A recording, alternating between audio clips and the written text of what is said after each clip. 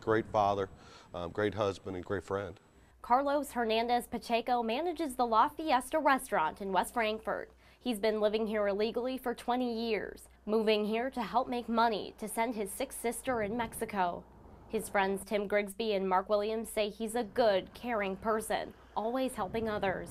His wife and kids are American citizens, and his friends say he's been trying to become a U.S. citizen for 9 years. His paperwork's been sitting on somebody's desk, but they've not really had any progress to this point.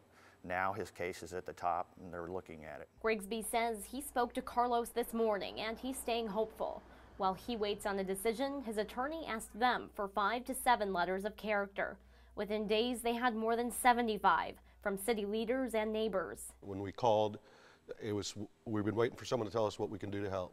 And it was just, all those folks that he had touched their lives in some way, they were looking forward to doing something.